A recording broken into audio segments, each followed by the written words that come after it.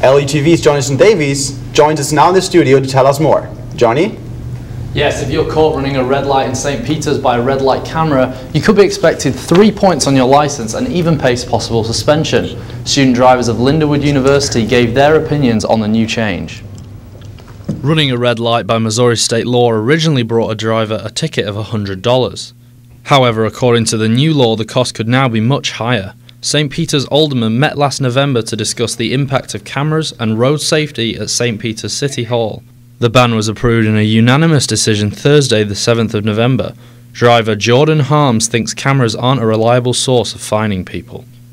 A lot of the time, I've seen them go off when someone pulls up to a red light, and it's just in the nick of time they have to go through, or they'll block the intersection. They'll take a picture of them, and then they get a ticket in the mail the next week. And I don't think it's exactly a reliable way of fining people. The points won't just stay on your license either. They have a minimum length of 3 years that they remain on the driver's record.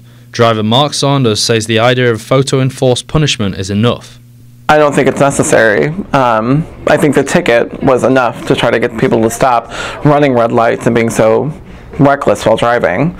So I think that this new ticket law and with the 3 points and stuff is real stupid. The recent court ruling conflicts with that of Missouri state law, which carries a punishment of just $100. Driver Derek Featherston says he disapproves of more penalties and thinks the whole traffic camera speeding thing, it's taking away from the jobs of the actual police. And okay, you got a license plate on camera, who's to say that I was actually driving that car?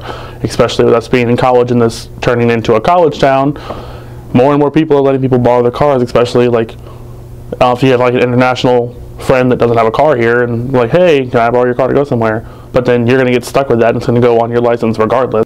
Annual figures won't come out until the new year. Only then will we see what impact this will have on the drivers of St. Peter's. I'm Jonathan Davis for LUTV News.